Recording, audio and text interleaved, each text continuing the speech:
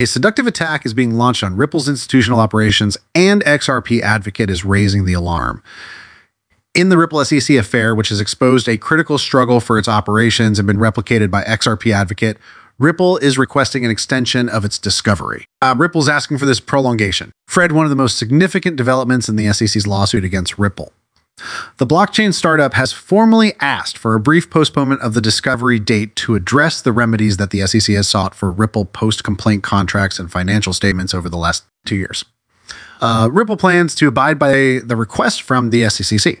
In a statement released in reaction to the announcement, legal expert and advocate Fred Rizalai voiced his concerns about the current judicial processes. He highlighted that for Ripple to preserve its institutional operations and maintain its economic interest while negotiating the complex regulatory landscape, the company must adhere to all applicable laws. The company's significance of the present phase of the litigation was raised by Rizal, especially considering that the SEC is looking into Ripple's operations following the decision on the application for summary judgment. The gravity of the situation is shown by Rizalai's remarks. There's no safe space, despite Ripple's best efforts to uphold its business model and fulfill its regulatory obligations simultaneously.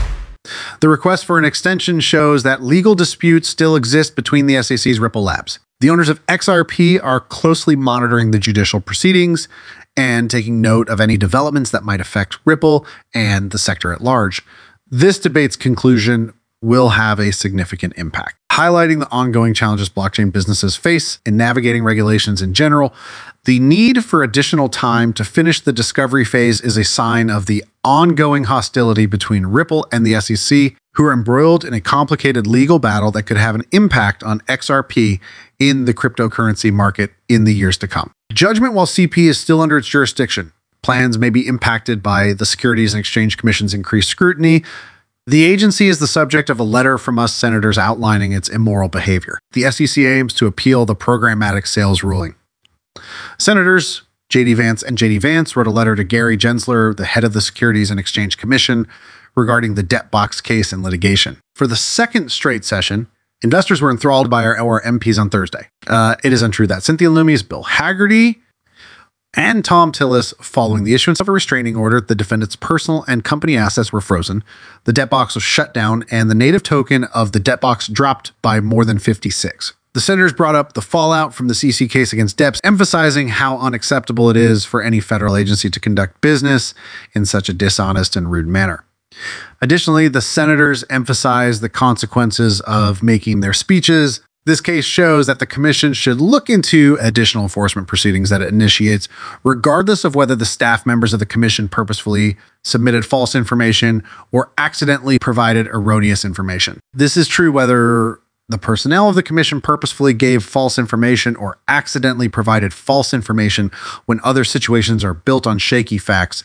It is hard to have faith in. The Social Security Administration filed a motion to dismiss the allegations made against him on January 30, 2024. Rather than deal with more legal scrutiny, the Securities and Exchange Commission decided to drop the allegations. The claims were put aside with the use of obfuscations or outright lies. A court order from December 2023 states that the Securities and Exchange Commission must explain to the court why it is exempt from sanctions for giving false and misleading representations. In the current legal dispute between Ripple and the Securities and Exchange Commission, the attention has switched to former SEC Director Bill Heyman, even though condemnation of the agency for immoral behavior is not new. Cursing. Behavior, according to Hyman, cryptocurrencies like Bitcoin and Ethereum were deemed to be no longer securities in 2018. Both the Hyman and the SEC Ethics Group papers, which emphasize how important Ethereum was, are included in this assertion. This was before the Hyman's employment with the enterprise Ethereum advocacy group Simpson Thacher. After leaving the SEC in December 2021, Henman returned to his position of authority at Simpson Thacher. The U.S. government watchdog group Oversight filed a lawsuit against the Securities and Exchange Commission, citing allegations made by Empower Oversight that a former SEC official had targeted Ripple Labs and XRP, and that Henman had received millions of dollars from Simpson Thacher while assisting the SEC in monitoring the U.S. Bitcoin market. This is fascinating to me.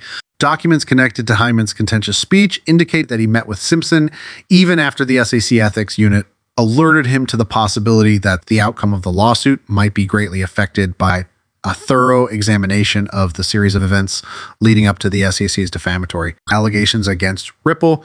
Furthermore, the disguised inspection may affect the SEC's efforts to appeal the ruling on the programmatic sales of XRP.